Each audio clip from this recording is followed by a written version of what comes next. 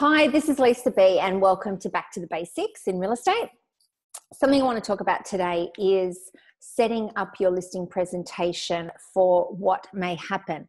Now, this type of market, sometimes other agents will knock on the door of your sellers. They will, as soon as a sign goes up, it's like they will target your listing.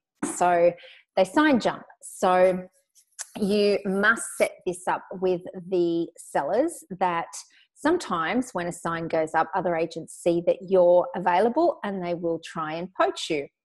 And make sure you set that up because that will happen. And there's like in real estate training community, I think we have 47 ways to get listings, and some agents focus on one way, which is when another agent does all the hard work, they feel that they can just go in and sign jump. So you really need to set it up with the seller that these agents are opportunistic, that they will pounce on another agent's property that's for sale.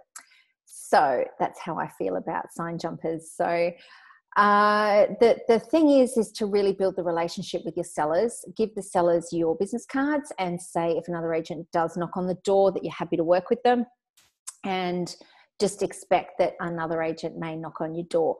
And I think it's really safe to say you need to invest the time and money into keeping your sellers, building that relationship and making it a strong relationship. So it's not a market where you can list a property and not talk to them for 2 weeks or 3 weeks or just send them an email. You need to be in constant communication with the seller.